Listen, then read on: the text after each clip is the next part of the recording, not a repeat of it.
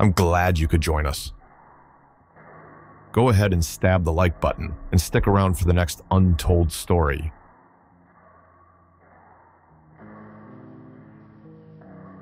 Deep within the shadowy embrace of Silverwood's ancient forest, under the luminous gaze of the full moon, a profound and unsettling transformation unfolded. Michael, a resident of the small town adjacent to the sprawling wilderness, felt an all-consuming pain rack his body as the moon reached its zenith. The change was upon him once more, an agonizing metamorphosis that stripped away his humanity layer by layer until only the beast remained. The curse had found him months ago, on a night much like this one, when the whispers of the dark woods had become too insistent to ignore. He had wandered too deep, too recklessly, and the ancient curse that lurked in the heart of Silverwood had ensnared him. Now, he was part of the legend, the Silverwood beast that parents whispered about to frighten their children into obedience. As his bones shifted and his skin stretched, Michael's human thoughts began to dim, overshadowed by a more primal instinct. The pain of transformation gave way to a powerful surge of senses newly heightened. The scent of the damp earth rich and pungent. The sounds of the nocturnal creatures scuttling in the underbrush.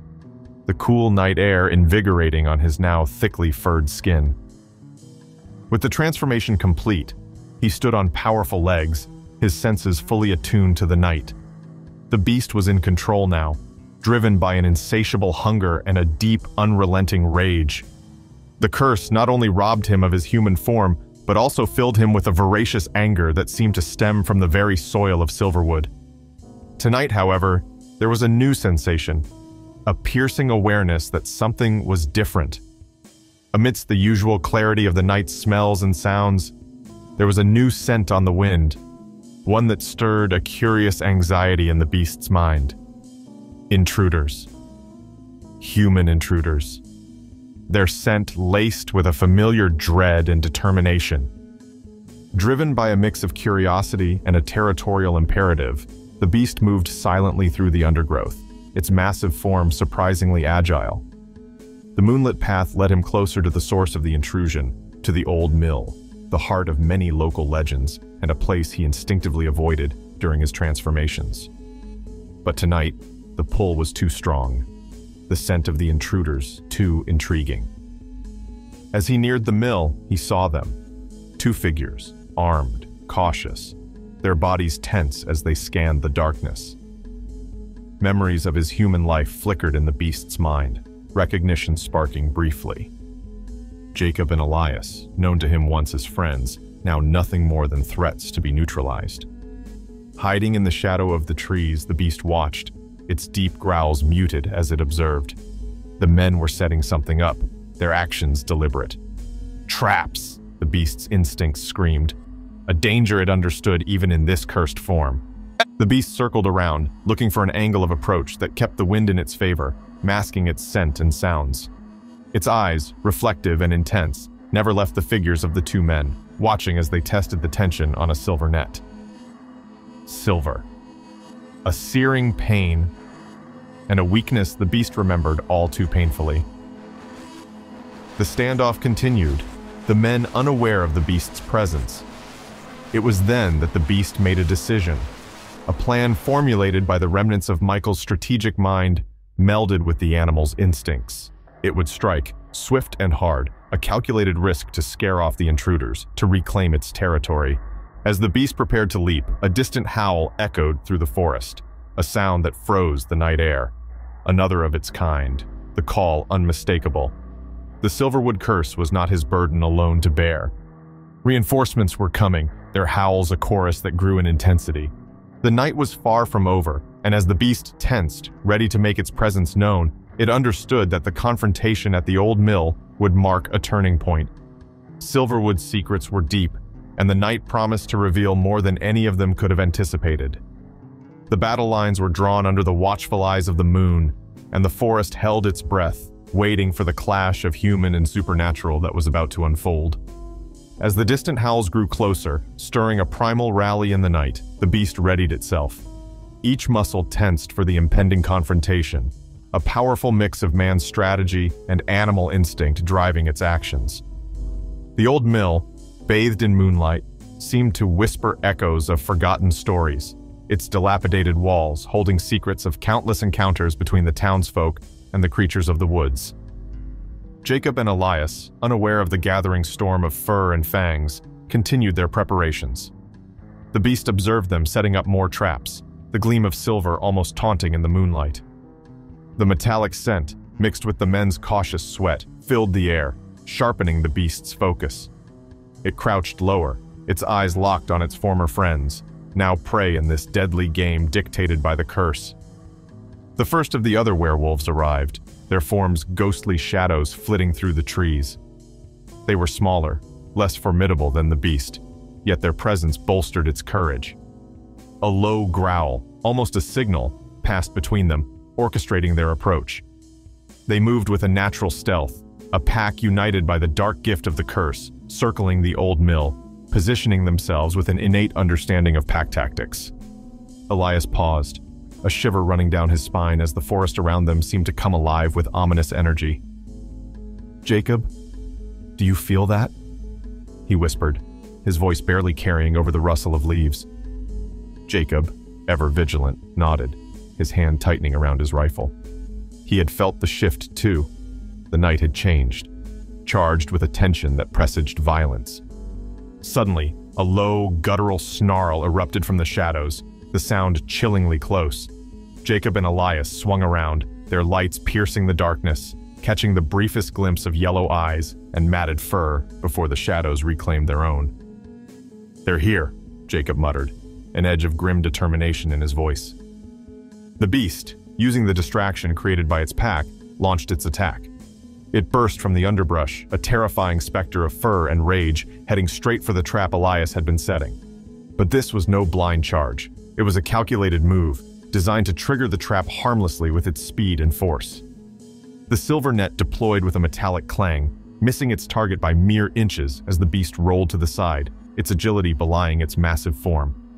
Jacob fired, the shot echoing loudly, a miss that splintered the wood of an old mill post. The other werewolves, emboldened by the beast's boldness, began their assault, howls piercing the night as they converged on the mill.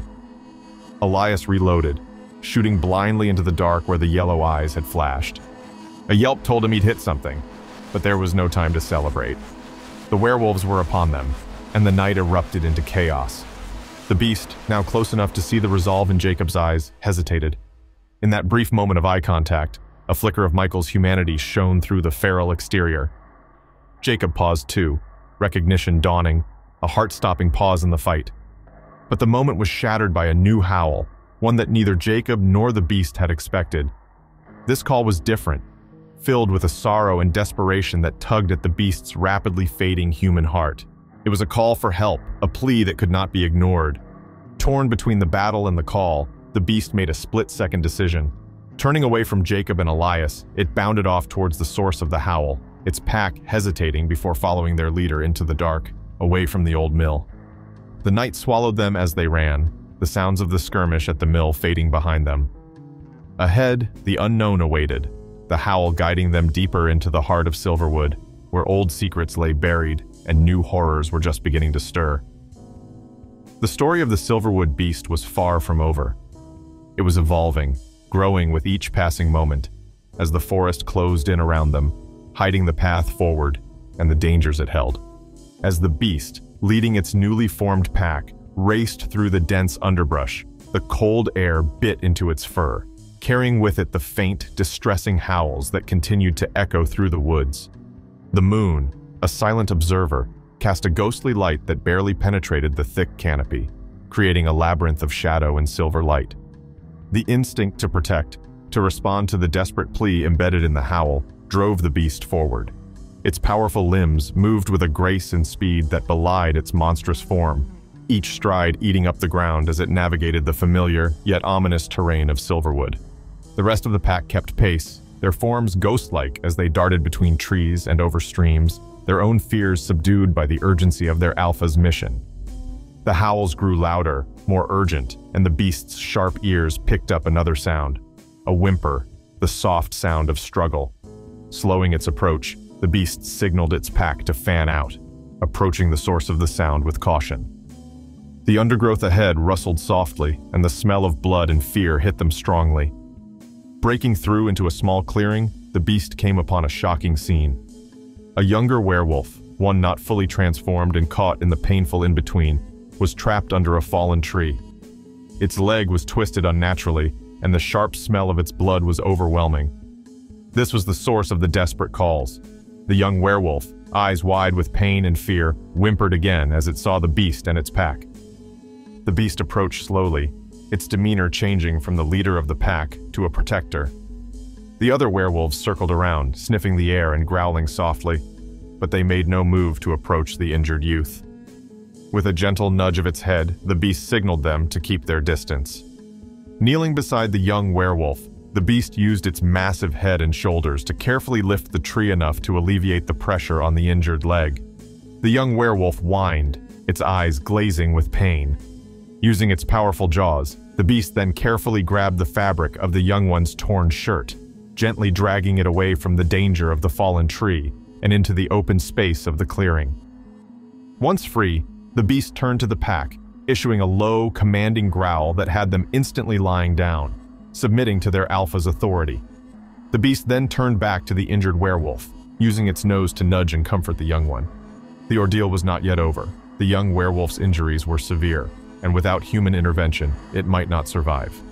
The beast, sensing this, let out a long, mournful howl into the night. A call that was not just a communication, but a plea for help that transcended the boundaries of their cursed existence. As the howl faded into the night, the sounds of the forest responded. In the distance, the faint sound of a vehicle approached. The humans were coming, likely alerted by the unusual noises or perhaps by the instinctive understanding that something was amiss in their beloved Silverwood. The beast stood guard over the young werewolf, its form a formidable silhouette against the moonlit night.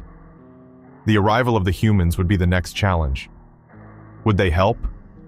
Or would they see only the monsters before them? The beast knew the risks, but also knew there was no choice. The life of the young werewolf depended on what would happen next.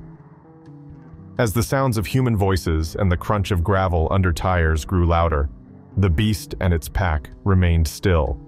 The only movement, the steam of their breath in the cold night air. The story of the Silverwood beast was far from over. Indeed, it was weaving a new chapter that night, one that might change the fate of all who dwelled within the shadowed woods. The sounds of the approaching vehicle grew louder, its headlights eventually piercing through the dense foliage, casting long shadows across the clearing. The humans disembarked, their voices cautious but urgent, carrying medical and trapping equipment. Among them was Jacob, his face etched with concern and resolve, recognizing the monstrous silhouette of the beast as the guardian of the young werewolf. The beast watched intently as Jacob approached slowly, his hands raised to show he was unarmed, his eyes not leaving those of the beast. "We're here to help," Jacob called out, his voice steady despite the palpable tension. The beast, understanding the intent if not the words, gave a low growl that was both a warning and a reluctant grant of permission. It stepped back slightly, allowing the humans more space to tend to the injured young werewolf. The medical team worked quickly, administering pain relief and setting the twisted leg, while Jacob kept his eyes on the beast, aware of the delicate balance of trust and fear between them. As the team stabilized the young werewolf, preparing to transport him for further treatment, the atmosphere in the clearing was cautiously optimistic. Perhaps this night would end with a bridge built between the human and supernatural inhabitants of Silverwood. However, the forest, as if resentful of the intrusion, began to stir. The wind picked up, whispering through the trees, carrying a warning. The beast's ears twitched, and its nostrils flared, scenting something beyond the human smells of oil and sweat. It was then that the tranquility shattered. From the depths of the forest, multiple howls rose, not in pain but in aggression. New, unfamiliar werewolves, drawn by the commotion and the scent of blood, emerged from the shadows, their eyes red with the hunger of the hunt. These were not part of the beast's pack, but rogues, drawn to the territory by the chaos of the night. Jacob and his team, sensing the sudden danger, froze. The medical team tried to hurry their work, but as the rogue werewolves approached, snarling and ready to attack, the situation escalated rapidly. Jacob, reaching for a tranquilizer gun, managed to shoot one, but there were too many. The beast, torn between protecting the young werewolf and confronting the intruders, let out a ferocious roar and charged at the newcomers. A brutal fight ensued, teeth and claws flashing in the moonlight. The humans, realizing they were outmatched, retreated toward their vehicle, dragging the injured young werewolf with them. As the battle raged, the line between predator and protector blurred. The rogues were relentless, and soon the beast, despite its strength and fury, was overwhelmed. The last thing Jacob saw before the humans made it to their vehicle was the beast being brought down by the pack of rogues, its body disappearing under a mass of snarling dark fur. They drove away with the sounds of the ferocious battle echoing through the woods, the fate of the beast unknown, leaving behind a clearing that bore the scars of a night of terror. The forest closed in, the secrets of Silverwood deeper and darker than ever, as if the land itself mourned the fall of its fiercest protector. The terrifying reality was clear. Silverwood was no longer just haunted by a curse, but by a war between its cursed creatures, with boundaries drawn not just in the shadows, but in blood.